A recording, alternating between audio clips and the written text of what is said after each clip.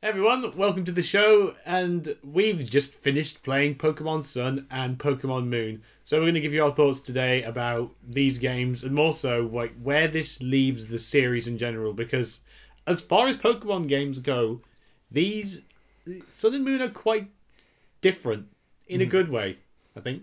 Yeah, they update the series really nicely, don't they? Yeah, I mean, I know that Pokemon's had a bit of resurgence recently, what with Pokemon Go, like, really bringing the series back into prominence. The thing is, because of the hype around Pokemon Go, I was just expecting another 8 Gym Battle Elite Four Pokemon game, again in 3D, just because they can play it safe, because they've got the new fans in, and they've sort of reignited the passion of the old fans. But we got something so much better than that. We got some pretty good games here. I think that I was quite a fan of how they were slow releasing information, such as like the first thing we found out was, among other things, was the Alola forms, which, to be honest, I don't think will utilize that well. It depends, because if you went through the playthrough that I did, and I just used the new Alola Pokemon, no, not even Alola forms, I didn't use any of the old Pokemon from any other gen, and so I sort of missed out on that and just decided to concentrate and get as much information about those ones. And it was nice to see in the background, or when you're fighting the other Pokemon, the Alola forms, just to get that sort of more like a region feel. It didn't really matter what typing they were. They just fit in with the region nicely, so you knew that you were in a unique Pokemon game. So you're pro Alola and Executor then? You definitely. When you go onto the Executor Island, I was just like, this is going to be fun. Game Freak knew exactly what they were doing. It's like when you go into the evolution screen and you don't even see his head. It's just up to his midway. Yeah. Well, the camera, I'm sure the camera pans up like that, and then it keeps on going. Let's talk about the new Pokemon of this gen. Now, they've only introduced about 80 or so this is following off from what they did in X and Y. And they're compensating for it because X and Y had Mega Evolutions. Sun and Moon's got Alola forms, so you're still getting like about 120, let's say. I really liked the new Pokemon in Gen 6. Contrary to everything else in the game, which I didn't really like that much. I could say it was probably the strongest batch of Pokemon. And when I found out there was going to be just the same amount this game, I really had my hopes up.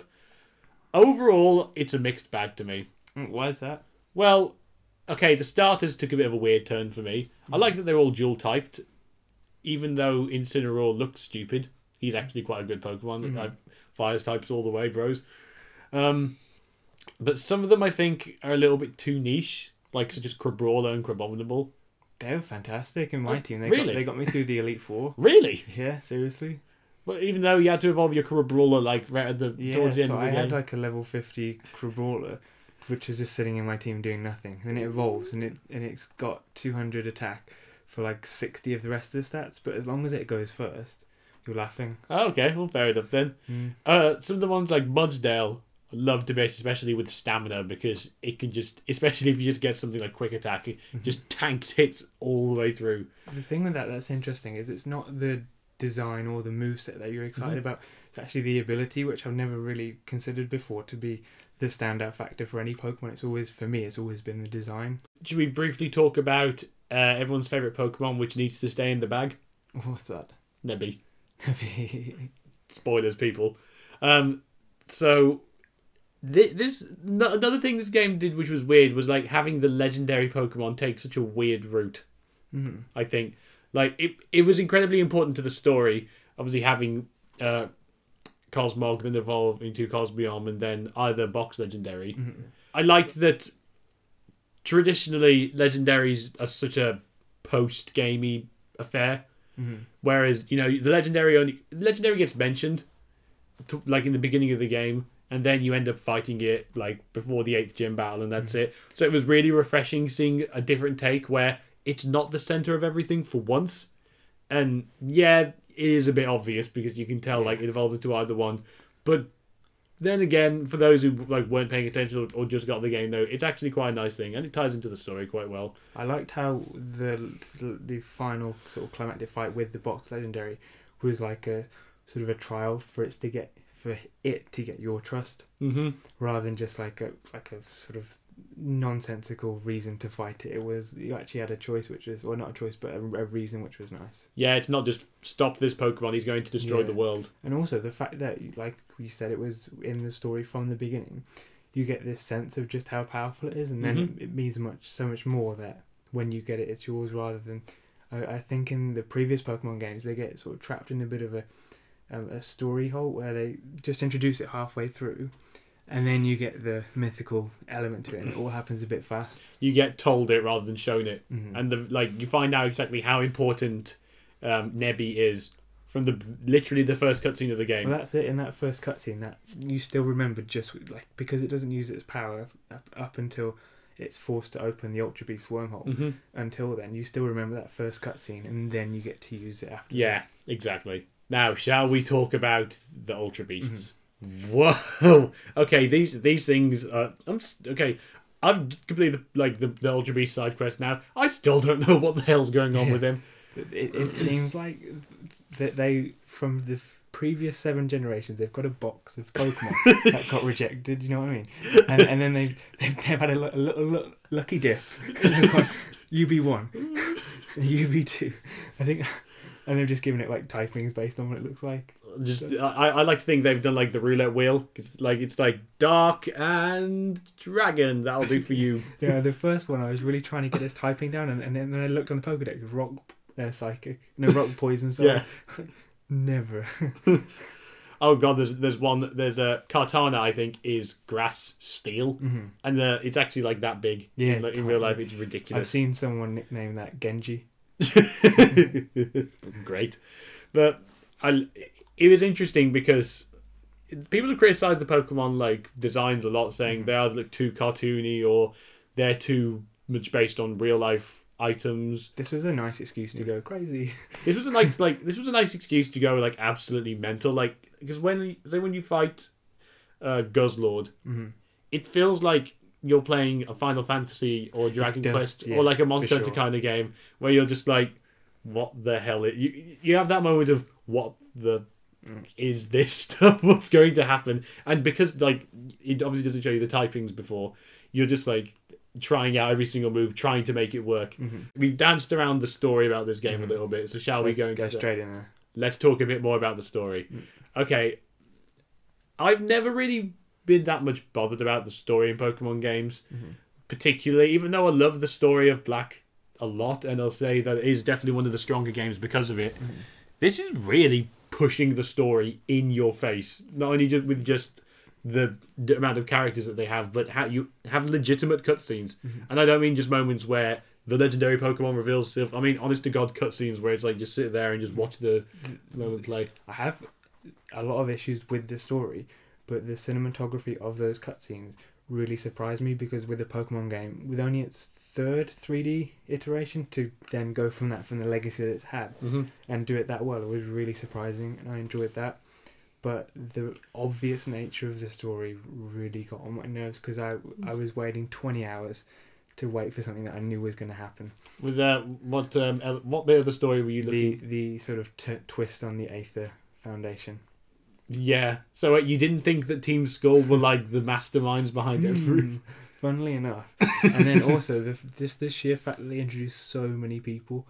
And then only towards the end did you really figure out just who was important, like Gladion, for example. I would have liked them just to cut down the characters, have Gladion as a main, maybe get rid of Hal for Gladion.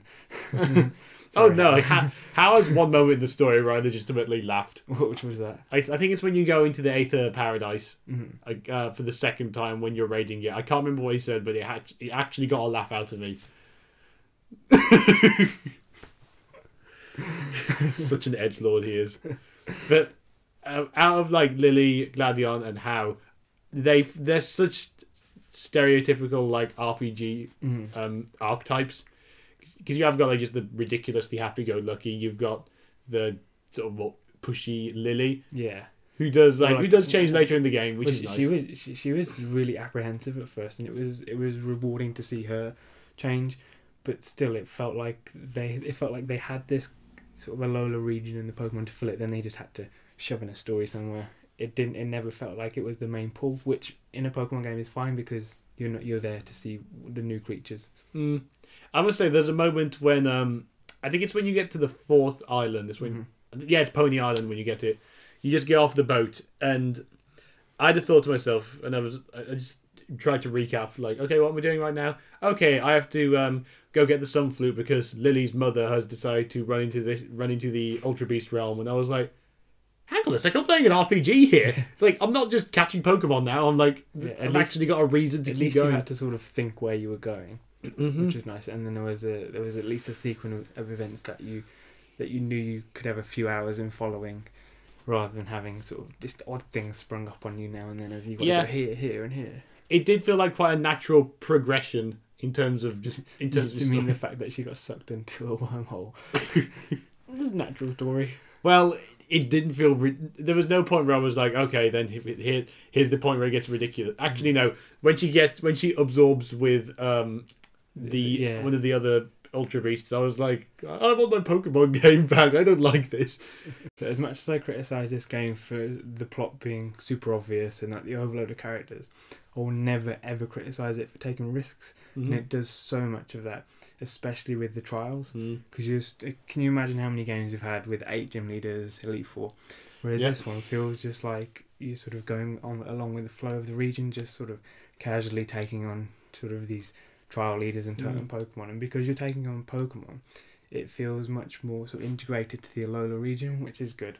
And also the fact that you don't really learn about the Elite Four champion until halfway through. Yeah, you don't. So your journey sort of, you never got an end in sight, but then you never feel like you need to because you're enjoying this new format so much. You're quite in the moment, which is really nice. Because just going back to like Gen 6 for a moment, I can only remember one gym leader from Gen 6. I don't remember any. It's the Ice Guy, just because I remember stomping him with my Mega Charizard. That's it. I can remember most, if not all, of the... or at least the tasks that you had to do to complete the trials. Yeah, the tasks are quite simplistic. It is just like taking pictures or finding ingredients. Or seeing if Marowak moved. oh my god. Well, it's just when the Salandit is behind doing the jazz hands. I was like... is there a difference in this? Nope. No difference. That's my favourite trial, actually. I was surprised how much I like these trials. And surprised how much I like Totem Pokemon. Because this is a huge gamble, because it is changing up the skeleton of the series. You say that, but it is still do this sort of easy trial, then a slightly harder trial, then a slightly harder one, harder one, harder one. All with set typings. So it is essentially the same formula. But you never think back to that when you're playing it. It does feel completely fresh. I do agree with you that it's nice just not having a building. Yeah. Where it's like, here's the gym. Oh, you've got to fill in this really random prerequisite before you. Or the gym leader's not in today. How many times have they used that? One of the reasons I like the layout of this game as much is because this is the first game to not use a grid structure, such as. Even in X and Y and Omega Ruby Alpha Sapphire, there was still harsh right angles separating everything. For sure. And coasts were just big rectangles. Now the coasts are actually like coasts. Yeah. And hills actually have slopes. So it feels a little bit more natural. That's just an advance in hardware. Did you notice when you go uphill, you slow down? You do, actually. Yeah. Do you speed up as you walk down? I haven't tested that yet, but there are physics in this game now. Slow down, Game Freak.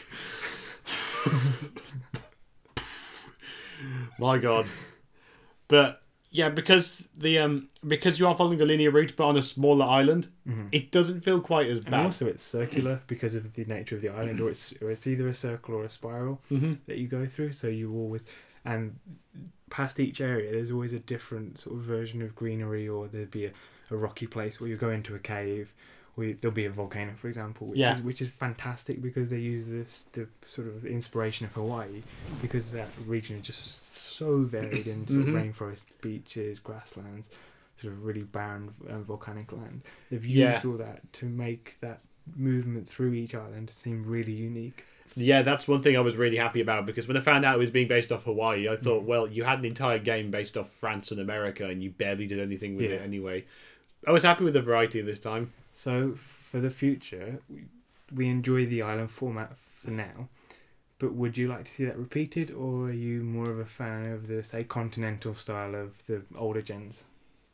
Depends how they go about it with the continental style. Like, if it's a Kanto, Hoenn, or Johto style, where you find yourself doing a little bit of backtracking and find yourself nearer to, say, the Elite Four than you think, and then having to loop back round, I'm really Without fine with the that. use of fly.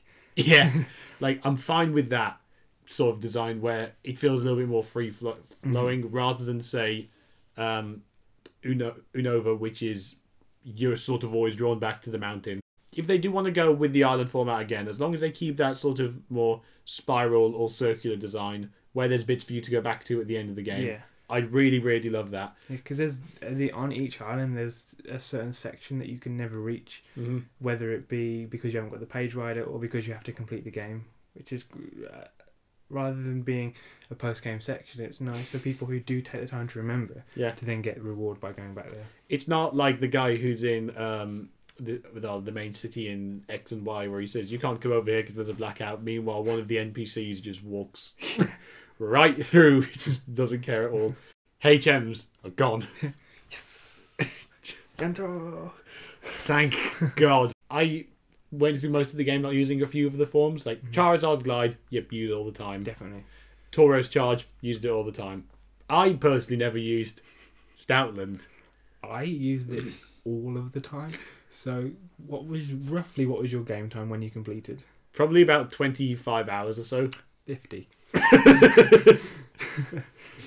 Purely because of that feature. Now I know that when a company puts a feature in a game that you don't have to use it, but that just goes over my head.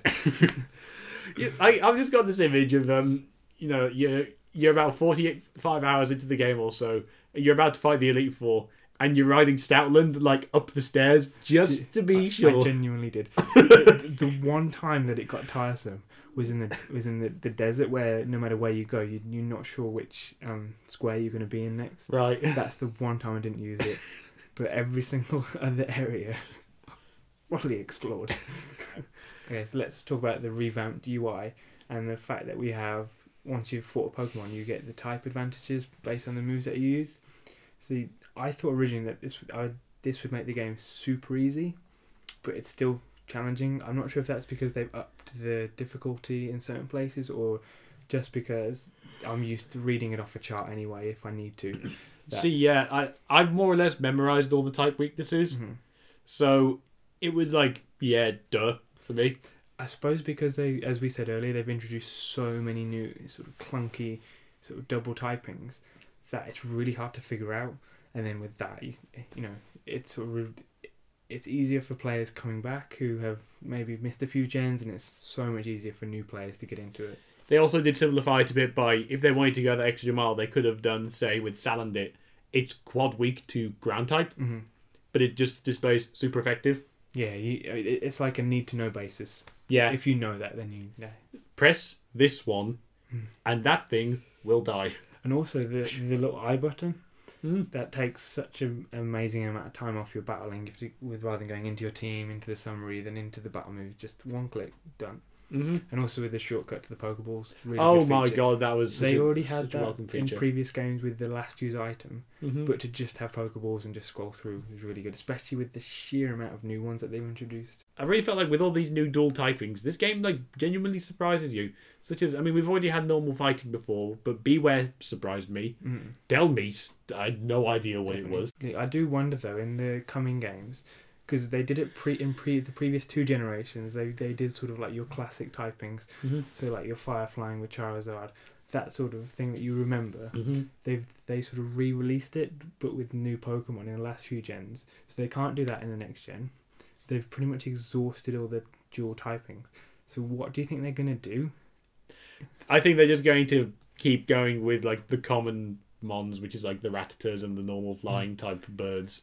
But and then just put some bug steel or something like that, some odd thing. Put in like a bug fire, or just keep on, even if it repeats from this gen, as long as it's a different appearance and a different ability. Yeah, because we had from Gold until X, until we got one new type. So I'm not expecting a new type anytime soon. because it only gets more and more effort to add a type and then balance it and so on and so forth. And now we're touching 800 Pokemon now. It's got to be, but doesn't that make it ever so slightly stale for people like us who have played all of them? Or do you think that the fact that the appearances will change, the abilities will change, we're going to get new moves, as we've seen in this gen, there was new moves added. Will that keep it fresh, despite the typings? We've already seen them before. See, I think Game Freak are already quite aware of that fact, because last gen we had the Mega Evolutions. Quite often did change type and change appearance. Now we've got Alola forms, which change type and appearance, and we've got Z Crystals as well. That's true. Which factor in. So I'm expecting more one-off iterative designs from now on. It's kind of gimmicky though. It's not a long. It's only a gen by gen solution. It's not a long term thing that they can do. Although I think someone at Game Freak did mention they would be open to doing Alola forms again, but obviously, whatever region you go to. What about? Okay, this is just a bit of fun fan theory. What about bringing back the sprites from Red and Blue and just having those in new, like Fat Pikachu, Fat Pikachu, or ridiculously obese Blastoise, or broccoli Venusaur, or something like that. That's something. Could you imagine? Because you have the trainers stand with you. So that should have been the Ultra Beasts. And because they clearly the people below know nothing about Kanto, because they're always asking new questions about it, and they wouldn't know what these things are that are like coming at you. These pixelated things. I was waiting for Missing Note to be the final Ultra Beast anyway. Oh wow, that would have been a cool Easter egg if they just hinted at it. Do you think we'll ever see the Pokepelago again? Love that. Hope so. These little side features. Just to talk about these side features. So like Pokepelago, Pokemon Refresh, and the stupid castle thing. Festival Plaza. Yeah, whatever. These are completely optional. If you leave them, you're not missing out on the game. But with the like Pokepelago, we both enjoyed that a lot. Absolutely loved it. Like it was. I like that they addressed the thing as like, oh, the Pokemon in the box are miserable. It's like, actually, they're loving it in here. Yeah. It's much better. Zygarde's much happier to like chill in a spa rather than be out battling. I did like seeing the legendaries in there, just chilling. seeing them run around with like little bewares and like the starters, like just lurking around the place. Not only have they fixed the box, because they've actually introduced proper touchscreen mechanics to drag and drop and things, which makes it so much easier, and also different sort of teams that you can preset and save. But they've done it in a way which is Pokemon friendly. They've made them comfortable. Peter is going to be happy this time. Give them little activities to go and find you treasure. I like how when you send them off to treasure, they just go into the cave. Hi ho, hi ho. And then you've got your slave Pokemon toiling on the berry farm. They enjoy it. It's fine. You just feed them berries anyway, so. So did you use Pokemon Refresh at all, apart from to cure status conditions? No. I did, mind you, I did like cure a few status conditions, and I was like, "Oh, go on, then have a berry." It's nice because now I can trade in Nintendogs because I've got this. So that is our massively elongated thoughts on Pokemon Sun and Moon. Really happy with these games. We're really happy with what they've brought out, and even though we do have our doubts, I think that we're still expecting bigger, brighter, and bolder things from the series in general. For sure, we can't wait for the next few years, and we can't wait to replay that if we get another version. Fingers crossed. They're still perfectly good anyway. I'd still replay them even in their current state. Definitely. Right. So thanks for watching, and we'll see you guys next time. Take care. Bye.